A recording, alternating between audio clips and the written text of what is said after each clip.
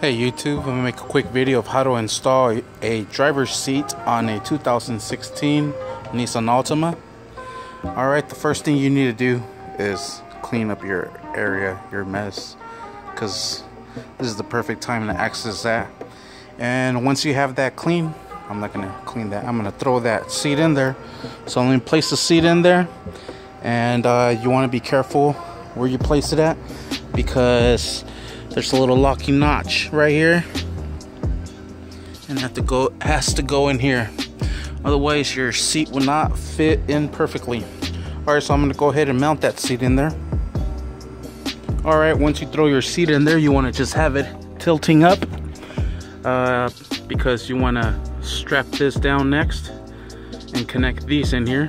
These are going to go just like so, and just like so. And these are going to sit right in here. Alright, once you have everything back in place, you want to sit your seat down. So now we're going to line up that little locking pin or the little matched stick there to match it up. So we're going to line it up with this one here. Bring that back. And there it is. Now what we're gonna do is just mount the front ones. There it is. So we're gonna put the screws on here and the other screw.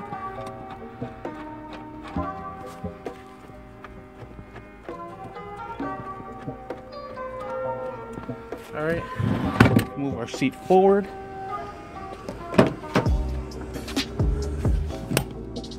Throw in the last two screws in there.